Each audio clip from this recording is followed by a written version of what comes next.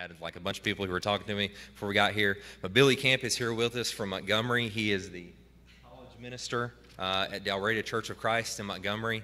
I got to spend some time with him while I was down there. I went to Dalraida. What can I say about Billy except that he's an awesome guy? He is a great friend. He is a strong Christian brother. I really look up to him, and I'm really excited about what he's going to bring for you guys tonight. He is a teacher also at Faulkner, and so he's really going to bring it to you tonight. So I'm super excited to hear from him, and I know that you guys are too, but I'm going to go ahead and turn it over to Billy now.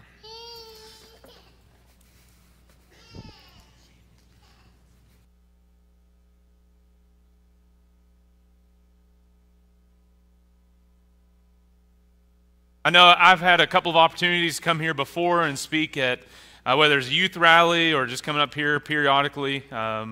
I know you're familiar with Andrew Kingsley, and so it's good to have him back into Montgomery. I know I've been gone for a little while from us, but I'm glad that he's back there, so we get to work together conveniently. I love the fact that University where he's at and Dalraida, we get to work together, our college ministries. And so any of your students that have been down that way, or if you visited, you know how important that is for Faulkner and Montgomery.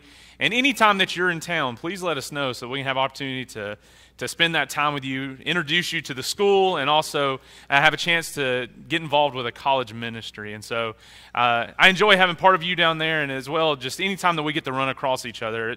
I've really made connections here to be able to call you family and to be able to spend time together. And so I'm excited about this opportunity to be here tonight. I have my family with me as well, my wife and my daughter, and we were running right into town. We had made plans to leave. We had a couple of obligations back in Montgomery, and we left about 12:30 thinking, okay, I'll probably have enough time. I know I'll be cutting it close. But 75 was blocked, and we had to take some detours, and it started raining, so everybody was trying to dodge the raindrops, so it made it even more difficult. So we finally rolled into here. But I'm excited about having this opportunity to speak with you tonight.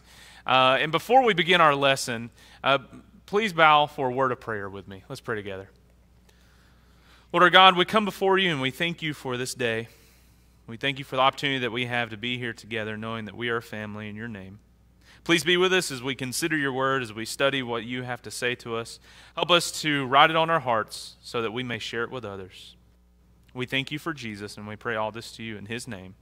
Amen. So your goal this summer has been to dig into some of the deeper matters concerning the Word of God.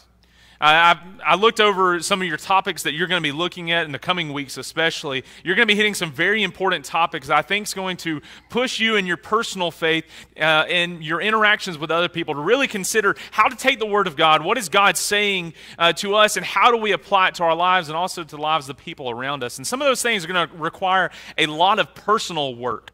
You know, I think it's very when you look at certain topics in the Bible, sometimes we take them for granted. You know, there are certain topics we look at and we think, you know, I have a pretty good grasp of that. But it's really when we get in a conversation with someone else where you maybe get pinned against the wall, or you get backed into a corner, or maybe you see something from a different angle that you hadn't considered before. And I think that's what's fascinating about every conversation we have with people, that it allows us to sharpen ourselves, to see things differently, maybe see ourselves a little bit differently.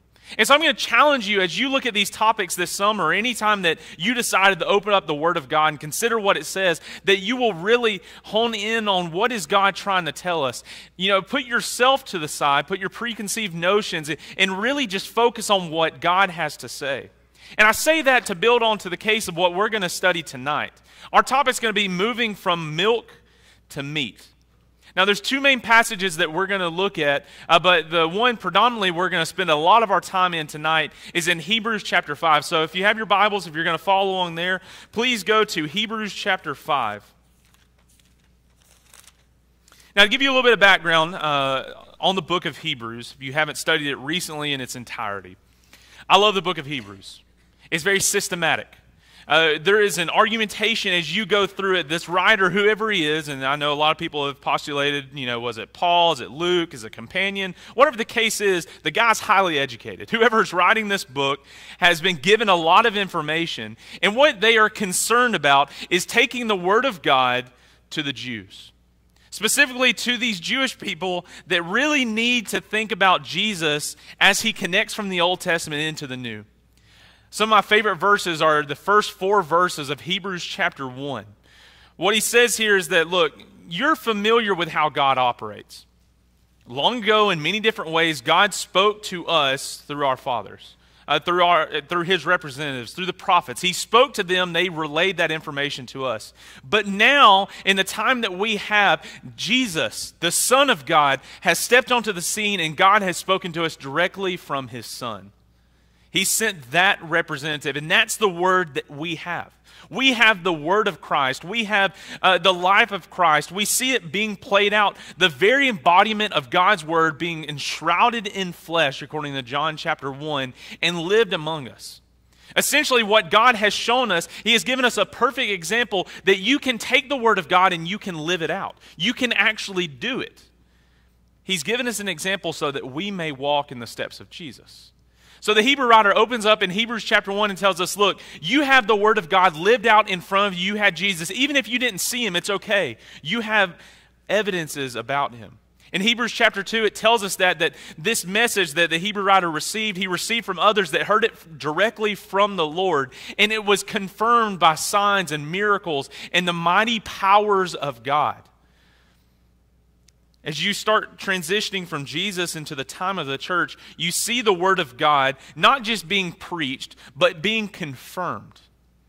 You know, I love certain stories about Jesus that you get to see this where he doesn't only heal somebody, but he also teaches them something theologically. He approaches someone and he says, your sins are forgiven. And people get on to him and they say, okay, Jesus, who are you to say that my sins are forgiven or this man's sins are forgiven? Who are you to think you can do that?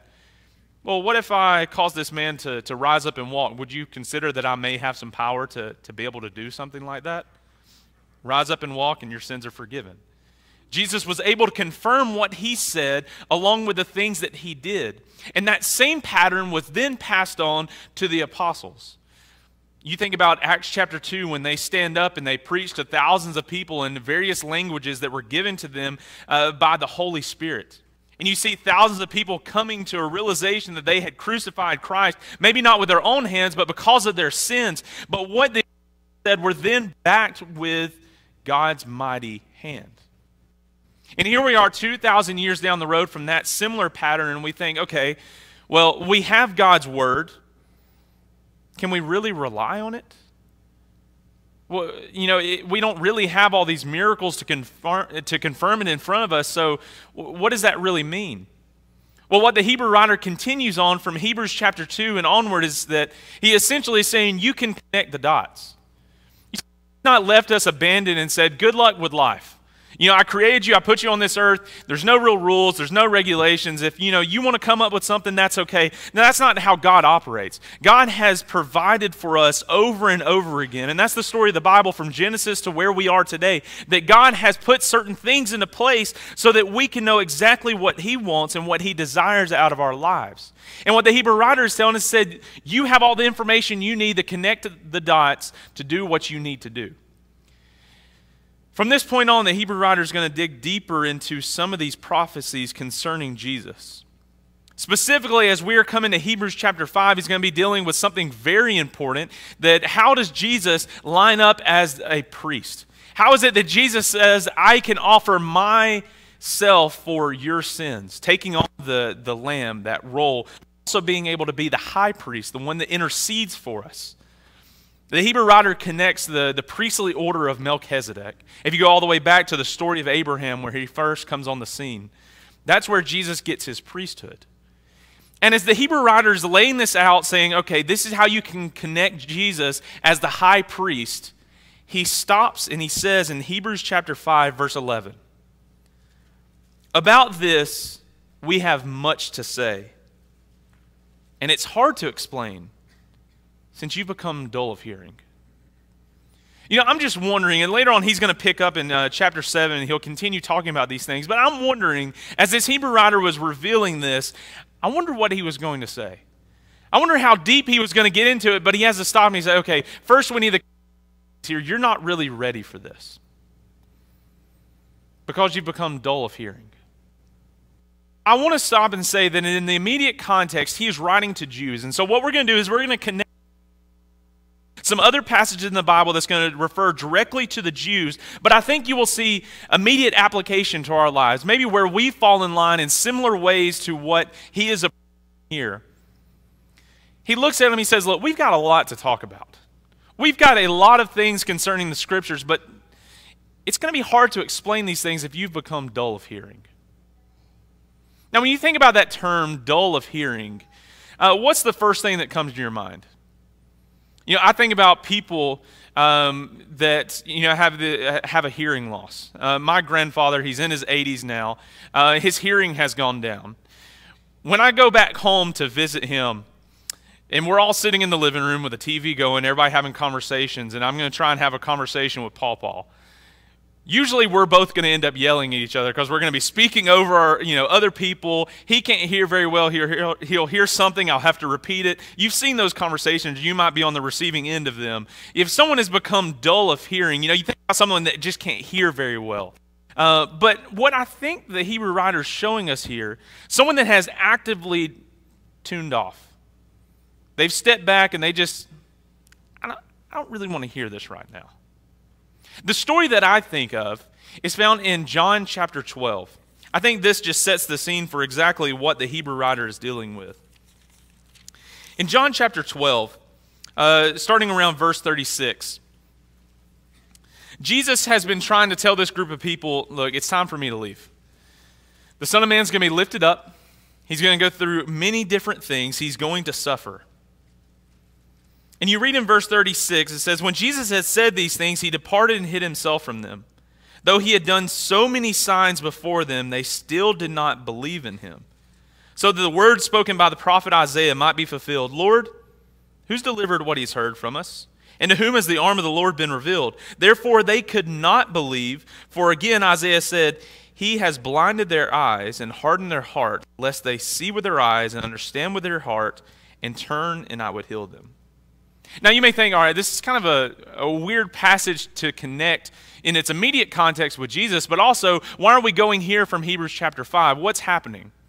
If you look here, Jesus is trying to address these people that they're just not connecting the dots. He's doing the signs in front of them. He's showing them all these things to say, look, you need to pay attention to what I'm saying because I have the power of God. I have the Word of God right here in front of you. You need to listen to these things. And over again, John says these people couldn't believe it. They didn't want to believe it. And he mentions that first passage, and if you're familiar, that's going to come from Isaiah chapter 53, the suffering servant passage. The suffering servant is going to appear on the scene as a root out of dry ground, and people are going to look at him and they're not going to accept him. They're actually going to put him through trials. They're going to make him suffer, and he's going to bear the weight of other people's sins. But what he's saying is, look, the arm of the Lord has been revealed. They had everything they needed to know to follow God's word, but they rejected it. The next part that he's going to look at is that their eyes have been blinded. They can't understand, they can't connect it. You think about Jesus saying, he who has ears, let him hear. When Jesus is saying these things, what he's telling them is, are you actually willing to receive this? When we become dull of hearing, it's when we start turning things off and we just say, look, I'm really not ready to connect the dots. It's a bit of expectation out of me. God, you're asking a little bit much. This conflicts with what I've been doing the past number of years of my life. This conflicts with what I think God wants out of my life or what I've studied, maybe through other people or whatever the case may be. This is what I think of when the Hebrew writer is connecting these things. But then I continue to look at John chapter 12, verse 41. Listen what he says. Isaiah said these things because he saw his glory and spoke of him, of course, concerning God. Nevertheless, many even of the authorities believed in him, but for fear of the Pharisees, they did not confess it, so they would not be put out of the synagogue. For they love the glory that comes from man more than the glory that comes from God. When I think about someone that has become dull of hearing, it's when they have put themselves as priority number one instead of God. In case you missed it, the Jews believed but refused to follow. You know, there's times where we may read a passage, we may read something that God has given to us, and we think, I know for a fact this is conflicting with my life, and I know exactly what God's trying to tell me to do. I'm just not ready for it yet. When we're studying this topic and we're thinking about moving from milk to meat, moving from some of the basic principles onto higher things, better things about Christianity, we really need to stop and evaluate our personal faith in God. How willing are we to listen to God's word and make the necessary changes? That's something that we each individually have to ask. And for us to consider how to move from milk to meat, we have to start at this point. Are you willing at every juncture of your life to consider the word of God and say, God, you're in control, your will be done, not mine? That's when we start paying attention. And that's when we're ready. So let's go back to Hebrews chapter 5. So he stops and he tells them, look, there's a lot that we could be talking about, but you've become dull of hearing. Verse 12, for though by this time you ought to be teachers, you need someone to teach you again the basic principles of the oracles of God. Now, what does he mean here that you ought to be teachers by now? I think it's obvious that God expects a lot out of his creation. I don't know how adamant you are about earning the title of teacher. There's a lot of responsibility being a teacher. Now, I assume probably in this room we have some teachers, people who have retired from teaching or are currently in that position, whether it's from, little kids all the way up to high school, college, whatever that may be. You understand the role of a teacher. There's a lot of responsibility. Coming up with lesson plans, making sure that you are well aware of the information you need to present to somebody. I've heard over and over again, if you really want to be able to understand a topic, teach it. If you can take a topic and convey it to someone else, then you really have grasped it. The Hebrew writer's telling them, he said, look, at this point, you ought to be teachers. You should know these things so well that you're able to convey it to somebody else.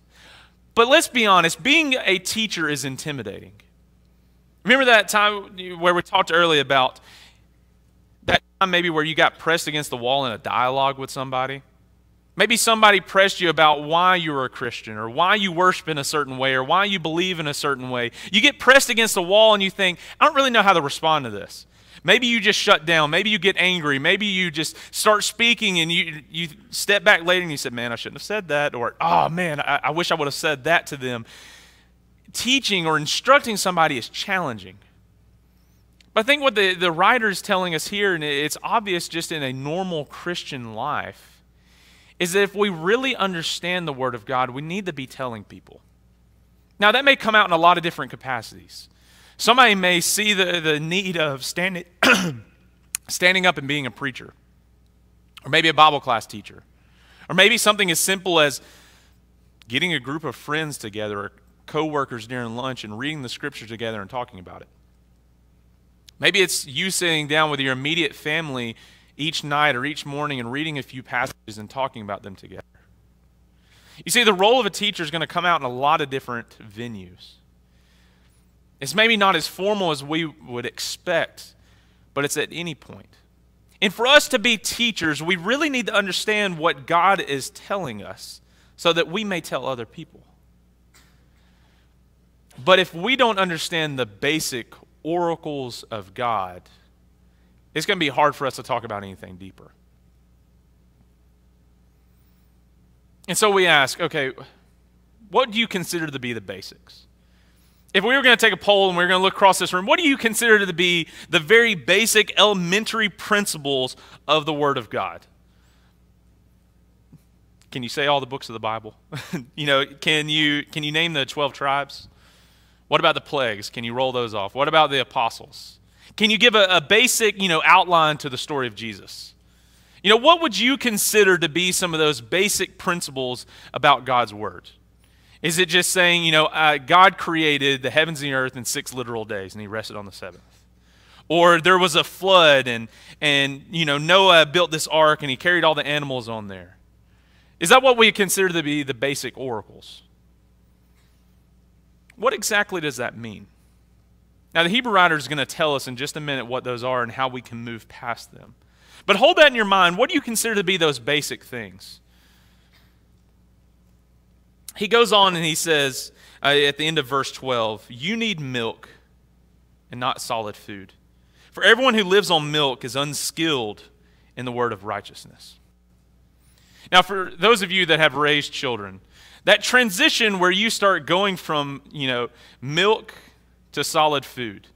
Before I became a parent, looking back on, looking down the road of, okay, that would seem like an easy transition, right? Like, it just makes sense that you're going to go from milk and you'll start adding certain things. I don't think that we're going to be the only ones that have experienced this, but for those of you that have raised children and you've gone through that, that's a really scary time where you start introducing solid food because you're teaching a child to be able to chew properly and not choke. Do you remember the first time that your child was eating something a little more solid than milk and they started choking on it?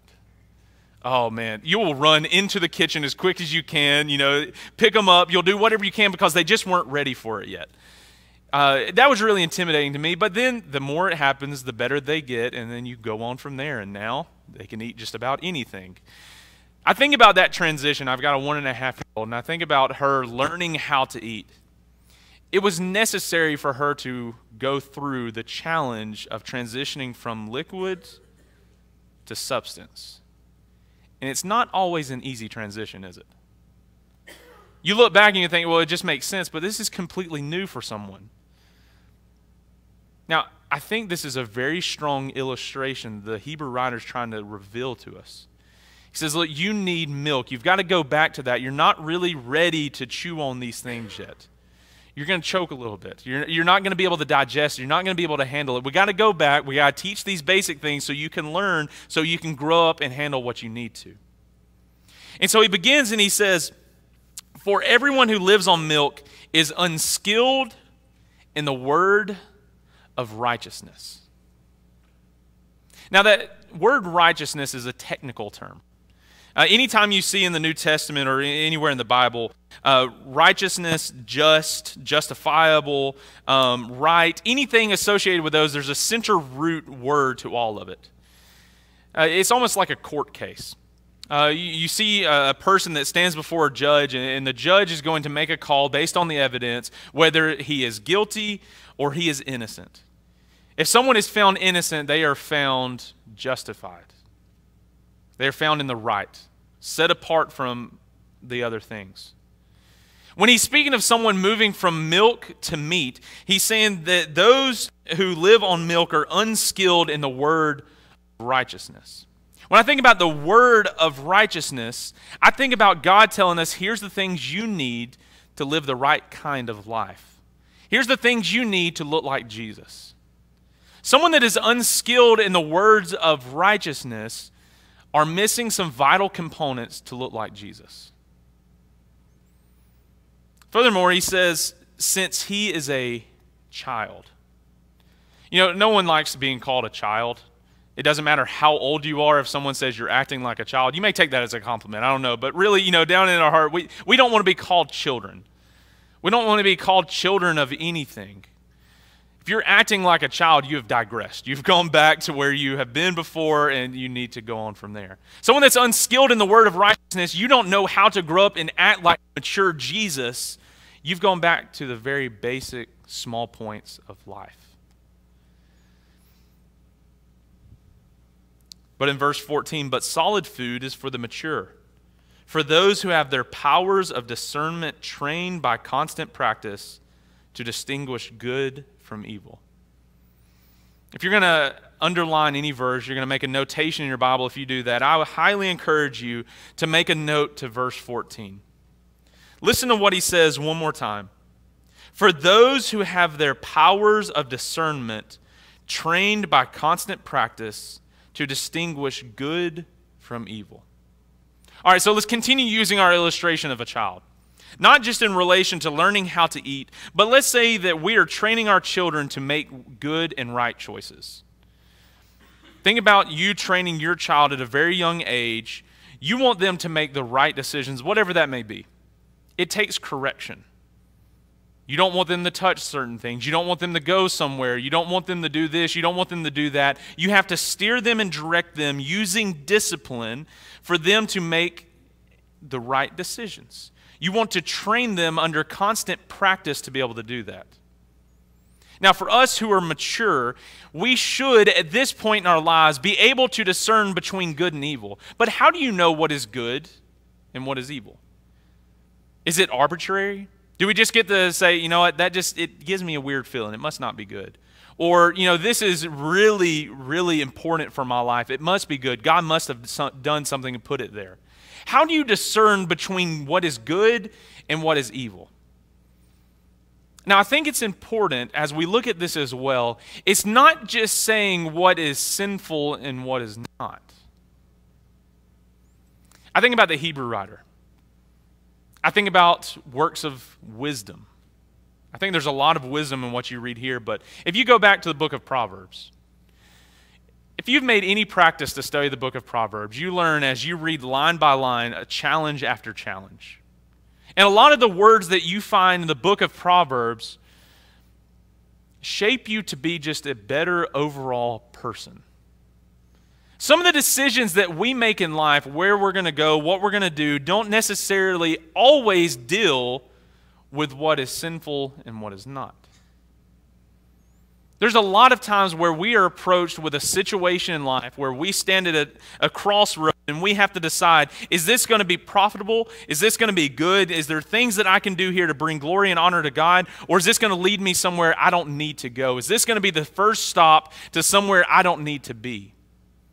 When I think about good and evil, when I think about right and wrong, when I think about sinful and those things that are approved, we have to be able to draw a distinction for what looks the most like Jesus and what will take me further from God. If we become dull of hearing, we're going to stand at the crossroads, we're going to stand at the fork, and we're not going to know which way to go because there may not be that much of a difference between them. But someone who has made a constant practice to discern between good and evil, you will stand at a crossroad, you'll stand at a fork, and you will clearly see, I strongly believe, a way that is good and a way that is evil. Maybe at times it manifests itself a little bit further down. But there's a certain mentality that is attached to it that I think the Hebrew writer is trying to put into our minds of, can you think like Jesus? Go back to that phrase, those that are unskilled in the word of righteousness. Think back in some of the strongest points of your faith, where you felt like all things were just working together.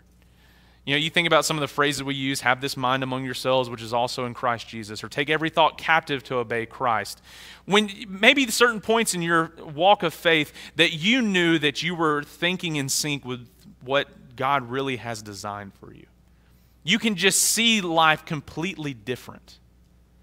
Now think about some of the worst points in your life. Think about some of the decisions that you made where you knew it did not look anything like God.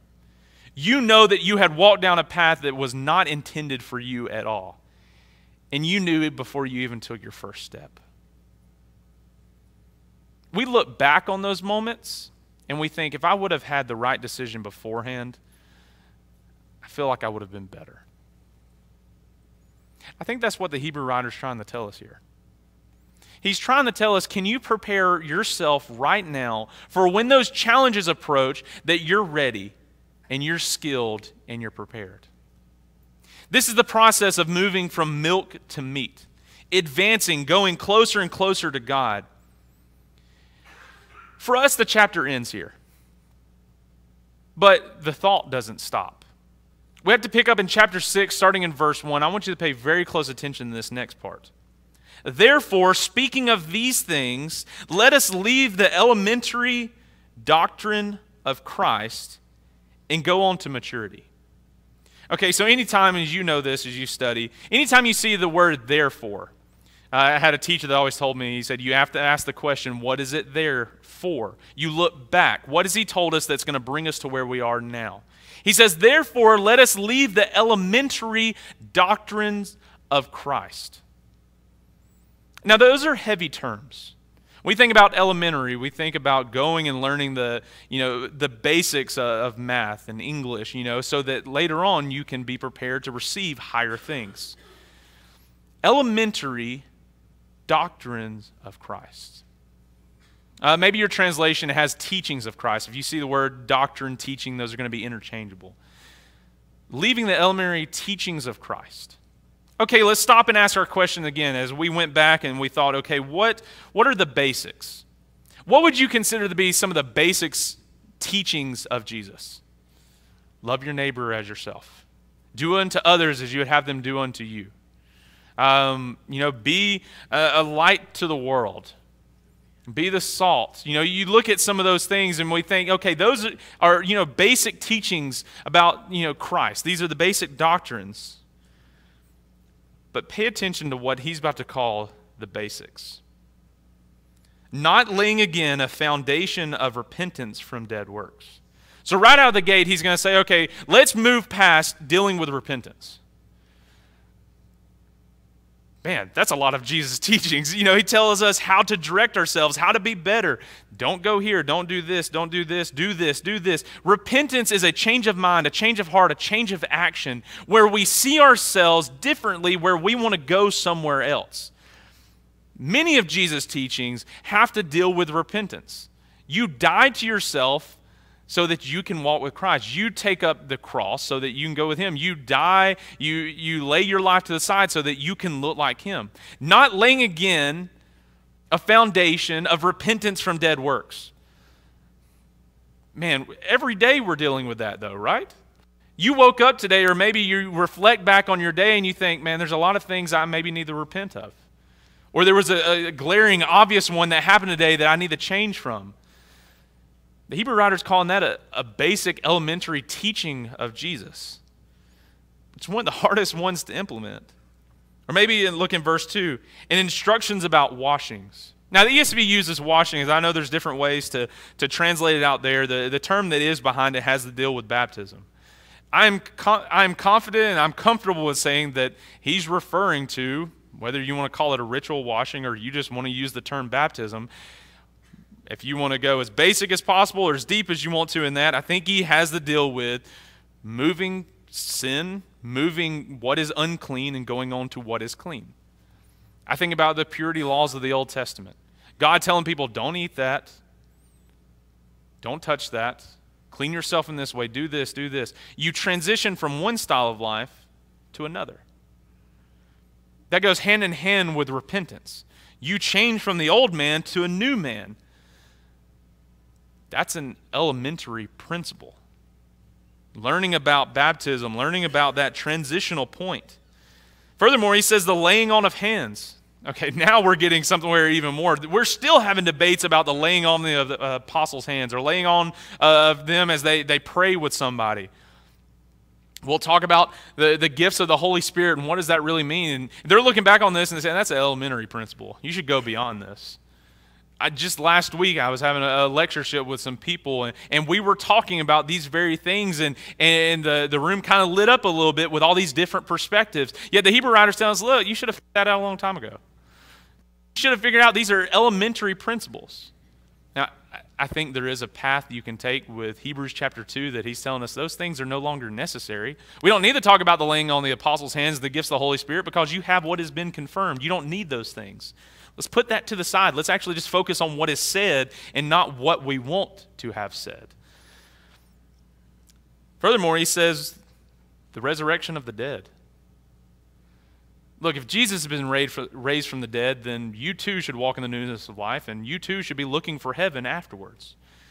But man, how many debates could we get into? What does the resurrection body look like? 1 Corinthians 15, if you read that recently, there's a lot of things going on there about the resurrection of the dead. What happens when we're raised? How long of a time span is there before we go to be with Christ? We still get into these debates, but the Hebrew writer is saying, look, it's time to go past that. Look, you know that resurrection is going to happen. Jesus has already done. He says, I'm coming back for you. Read 1 Thessalonians chapter 4 and chapter 5. You're going to be raised from the dead. Let's go beyond these things. And eternal judgment. We should have enough confidence in our life to say that when my life is over, I know I'll be in heaven. Many of the writers of the New Testament say things sort of akin to, I write these things that you may have faith. I write these things that you may know that you have eternal life. What has been revealed to us is to assure us, give us a confidence that we have a home in heaven waiting for us. That when we stand before God, we can have confidence that what He has told us, if we obey it, we will be with Him. How many times in our lives do we question things like that of, I just don't know if I were to die right now, I just don't know if I'd be in heaven. Now, I understand these things are heavy, and I understand that it takes a lot of work. And I don't think the Hebrew writer is saying, he's not saying you're just going to learn these things overnight. That is that process of learning how to eat. You have to digest it. You have to work with it. You have to challenge yourself, and you get hung up on it at times. But when you really get a grasp of it, there will be things that start opening up around you. You'll start seeing life differently. You'll start seeing God differently. This is what he calls those basic principles. But look at verse 4. And this is where the self-reflection comes in. And I want you to bear with this thought all the way out, but I don't want you to get hung up on it. In verse 4, he says, in verse 3, he says, and this we will do if God permits. So moving past the basics. But in verse 4, for it's impossible in the case of those who have once been enlightened, who have tasted the heavenly gift, who have shared in the Holy Spirit, have tasted the goodness of the Word of God and the powers of the age to come, and then have fallen away. Now connect our term from above. I'm reading from ESV. What he's saying in verse 4, for it's impossible if they fall away to restore them again to repentance. They are crucifying once again the Son of God to their own harm and holding him up to contempt. Now you may read this and you say, okay, did the Hebrew writer just say it's impossible to restore again to repentance after you've fallen away? Now, we know that's not the case. We study the whole counsel of God and we understand these things. But what is the Hebrew writer telling us here? Why is he using such strong language that he's pretty much telling someone that has been in a saved relationship with God. He's saying if you have learned all these things, you've tasted all the heavenly gifts, you have understood God, if you turn from them, it's going to be impossible to restore you again to repentance. Why is that? I think what he's trying to visualize for us, and this goes back, I believe, to become dull of hearing, in the case that he's making towards the Jews. The Jews had so many positive advantages in their life to know God. You can go and do a word search through this whole passage and relate all these terms over to the Jews. That term, the oracles of God, Paul uses that to describe the Jews in Romans chapter 3 and tells them they were given the basic oracles of God and they refused to do them. If anyone had an upper leg, if anybody had an upper hand to be able to do something for God, to see him for who he really is, that would be the Jews. The Jews had everything they needed, but you find what we saw in John chapter 12, they refused to follow. How is it that someone had all of these things, they knew exactly what God expected, and they didn't follow him? How is that possible? How is it that they would believe in God and they wouldn't actually draw near to him? That's where we have to make the reflection in our personal lives. If God tells us something, if we do exactly what he tells us to do, are we willing to make the changes possible? That's what this has to mean, moving from the milk to the meat. Moving from becoming a Christian to actually living and functioning completely like Christ. Now, I told you that there's another time where this milk and meat illustration is used, and it's over in 1 Peter chapter 2. Starting in verse 1, I want you to connect these thoughts together and see what Peter's going to tell them. 1 Peter chapter 2, verse 1, he says, put away all malice and all deceit and hypocrisy and envy and all slander. Like newborn infants, long for the pure spiritual milk that by it you may grow up into salvation, if indeed you have tasted that the Lord is good. It's time to grow up. It's time to take those teachings and not just be able to answer them on a quiz. To be able to say, oh, I know what repentance is. I can give you a definition. I know what eternal judgment is. I know that there's not this, millennial reign. I know that there's not this and not this and not this. We need to have a grasp of those things, but really it's having a grasp so that we can live it out. That's when you will see maturity, when you start thinking like Christ, being able to discern between good and evil. That's the goal. That's what God is challenging us to do so that we see everything so different. Just today, we celebrated the life of one of the members of our congregation. He had passed away unexpectedly, a terrible, tragic accident. 74 years old, been married 55 years. The church building was filled this morning as we honored him, thought about his life.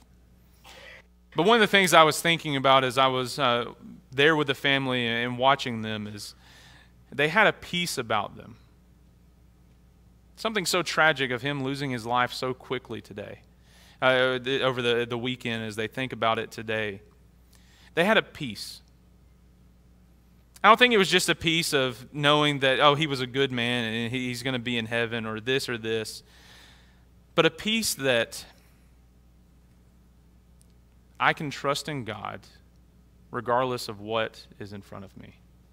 If I will put God first, although tragedies and trials may happen, I'm just going to look towards heaven and think like God. I think that's when you will start seeing maturity in your Christian life. When no longer will you consider the powers of the world, no longer will you consider yourself as anything, but you'll count all things as rubbish in comparison to Christ. When you will take up the charge to think like Jesus, to be like Jesus, so that you will truly be a light to the world and salt of the earth.